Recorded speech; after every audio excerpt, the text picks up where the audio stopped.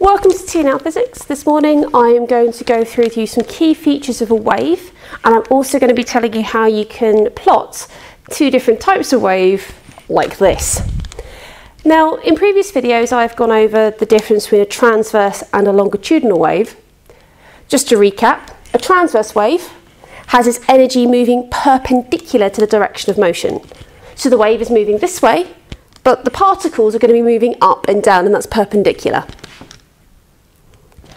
A longitudinal wave is that the particles are going to be moving in the same direction, so energy is going to be propagated in the same direction as the wave. So in this case, the wave is moving this way, and the particles are going to be moving left and right.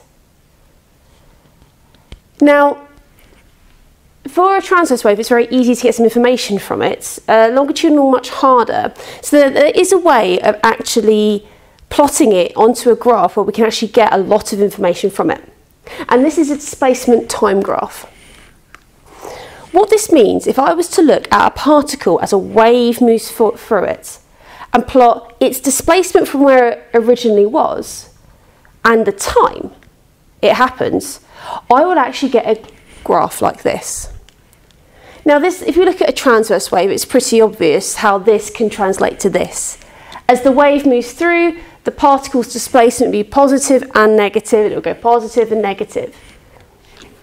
With a longitudinal wave, it's a little harder to see, but you can, that my particle, as the wave goes through, is going to be moving closer together than further apart. And again, I can plot this displacement. Okay, I can plot this displacement on a displacement time graph. Now, from this graph, this information, which is a universal one that I can use for both transverse and longitudinal, what we can look here is we can look at many features of this wave. And first of all, I'm going to look at the thing known as the amplitude. The amplitude is measured from this line here, this equilibrium point.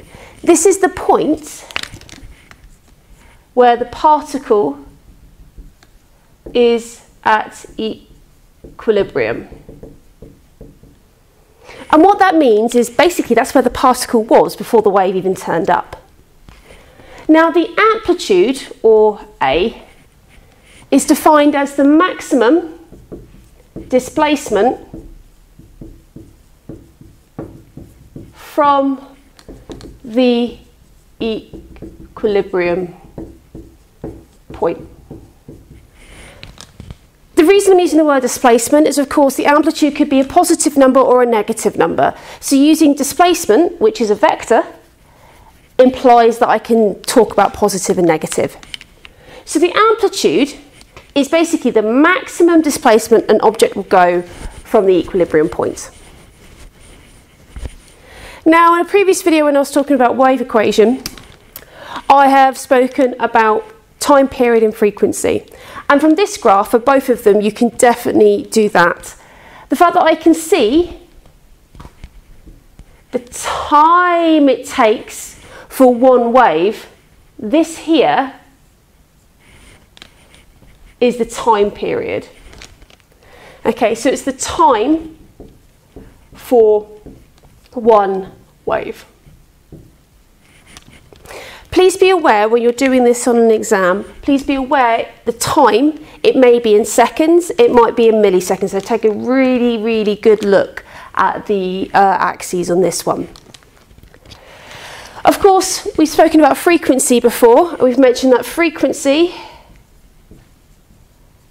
is how many waves in 1 second, also known as frequency is 1 over the time period here. Now, just to make you aware, this graph can give you all sorts of information. You can get the time period, etc. from it. But the one thing you can't directly get from this graph is the wavelength. So it's really important that you are aware of the axes on this one. So this is a graph to represent both transverse and longitudinal waves. And we can get information about an object's amplitude, a time period, and of course its frequency. But you can't get the wavelength directly from this. That's when you use formula like V equals F times lambda to get this, if you have been given the extra information.